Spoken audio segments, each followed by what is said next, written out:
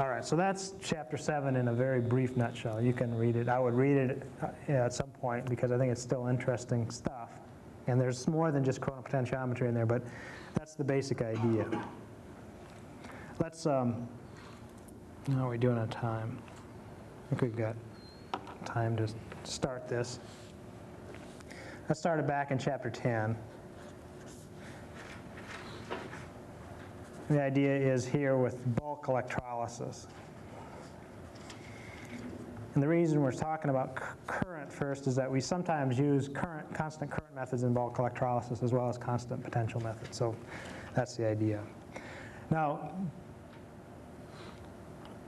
you know, often in the point of, as I said in the notes, the point of all the experiments really previous to the now, the point of doing the electrolysis was only to get a measurable signal. We did electrolysis to see a current flow that will give us a signal to measure. And so we really didn't want the electrolysis to change the concentration of the species in solution. We wanted them to stay at the bulk level so that we had a baseline. In bulk electrolytic methods, the focus has changed. We want to actually use electrochemistry to cause a change in the overall level. Why would we want to do that? One thing is if we want to provide increased analytical sensitivity. If we have a very small amount of material in some system, perhaps a way to increase the sensitivity is to use all that sample that we can, electrolyze all of it, to increase the sensitivity if we have a very tiny amount, rather than just a small fraction of it like we normally do. The other major reason is if we're doing some sort of electrosynthesis methods. We don't want to synthesize really tiny amounts. We want to synthesize as much as we can, and that means transforming as much of our starting materials to products as possible. So we want to maximize our ability to do that transformation, and that relies on what we call bulk electrolysis. By doing a bulk electrolysis, often we can examine chemical reactions. For example, one way to study what happens when we do, say, a reduction process and then with an accompanying follow-up reaction is to do a bulk electrolysis. Let the reaction occur and then do some other method, let's say chromatography, to analyze the products. And so by doing bulk electrolysis, we can do the whole system, study the products, and get some information about what's going on. A fourth thing that we want to do is separations. We can use electrolysis to separate two or more different things. By electrolyzing one component of the system or some of the components of the system, we can effect a separation between the two things. The important thing with all these types of methods is they're all characterized by large area to volume relationships, where area is the electrode area, the volume is the volume of solution. So unlike what we've done in the past where we've made the electrode area very small compared to the volume, here the goal will be to make the electrode area as large as feasibly possible while minimizing the volume of the solution so that we can do our electrolysis as efficient and as rapidly as possible. So large electrodes, large voltage, large currents. Instead of microamps and nanoamps, we're talking about amps and milliamps, sometimes kiloamps of things, so large values of these things. These are what they're not, definitely not what they'd call microelectrode techniques. Remember we said there is kind of an old-fashioned use of the word microelectrodes to refer to electrodes of centimeter size and so on.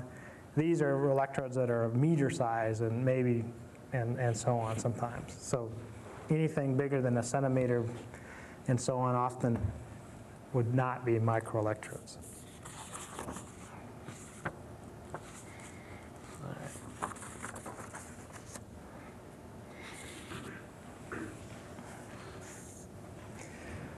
Now there's as I said, there's two ways of doing this. One is, as we've already examined a lot of the ideas previously, in using controlled potential methods.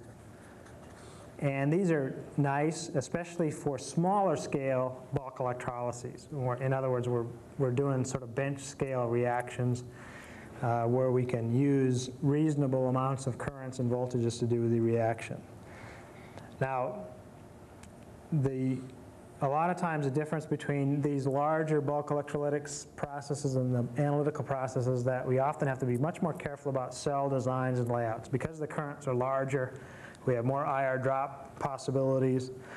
We have problems with maybe solution heating. We have problems with using perhaps larger voltages and larger currents, which means safety problems. We don't want to electrocute ourselves when we're doing these things. And so we want to be very careful about cell. For example, let's draw a little bit of a cell that you might use that would not be necessarily the ideal cell, but gives you some of the ideas of the problems. You might have a mercury pool as our working electrode. So you hear right away, you've seen it's a big, the bottom of the beaker is covered with mercury, so that's a big electrode, a few tens or hundreds of square centimeters. The auxiliary electrode often is in a separate compartment, separated by usually a glass frit.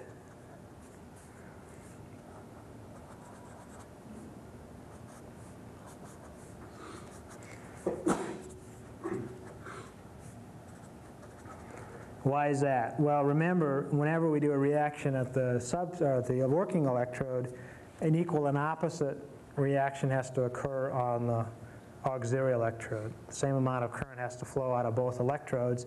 So if we're doing a reduction at the mercury, we have to do an oxidation at the auxiliary. If we're doing a large fraction of the possible of the system, that means there's a lot of products being formed at the auxiliary electrode. And what we usually do not want to have happen is the products of the auxiliary reaction diffusing into the working electrode compartment and causing an interference. And what that would do especially is causing interference that would change with time. So for example, suppose we're doing a reduction. A common process here might be, we might be making oxygen gas at the auxiliary electrode, or even something like chlorine gas if we had which would be not ideal. Usually the oxygen gas would be bubbling off. The pH would change dramatically in that compartment. It would go very low values, and this would cause the pH in the, so we don't want to mix those two compartments, keep them separated. So we have a frit here to do that. So frit allows the current to flow between the two electrodes, but not allow a solution to be mixed. Sometimes we put in what they call a depolarizer. Some solution species that's easy to oxidize or reduce, and that minimizes the overpotential required at the auxiliary electrode. And so instead of making oxygen gas, you might just make some reaction occurring in that as a useful way.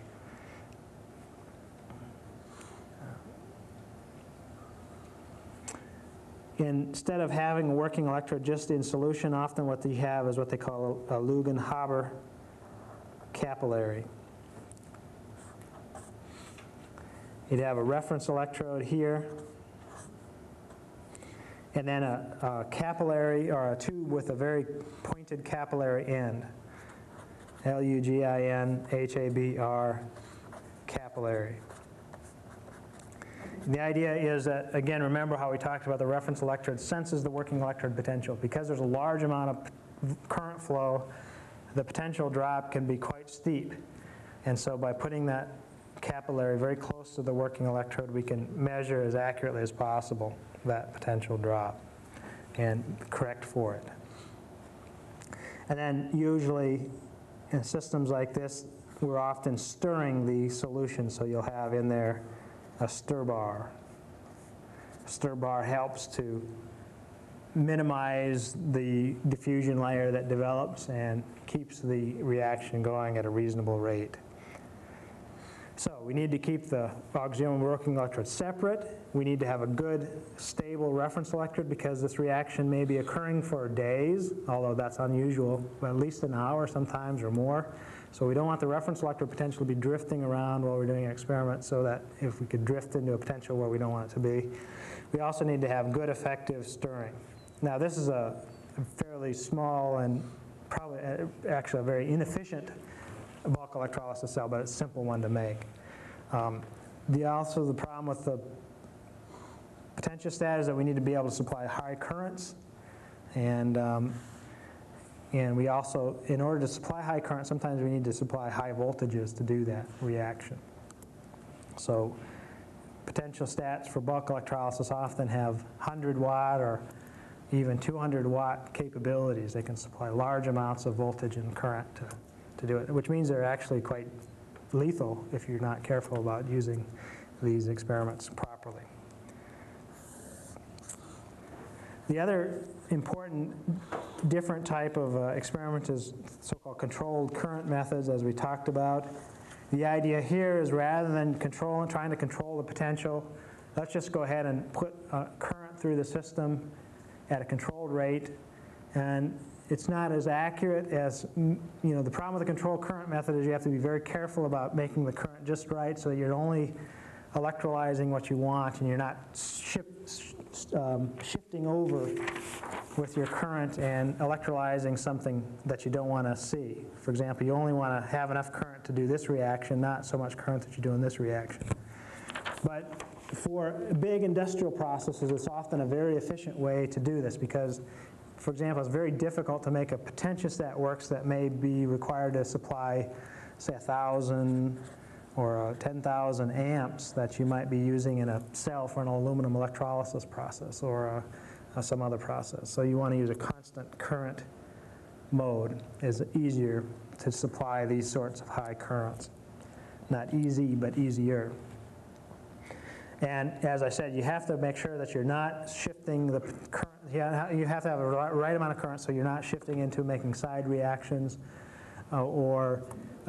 also, when the reaction is complete, it's difficult to know exactly from the constant current mode. But as I said, in an industrial setting, that's often easier to do than setting up a high current potentiostat. Much cheaper, generally. Okay. All right, well, let's, how much time have we got left on that tape, Rob? 16 minutes. Why don't we stop here and we'll take a very short break and we'll continue to talk about the test after this.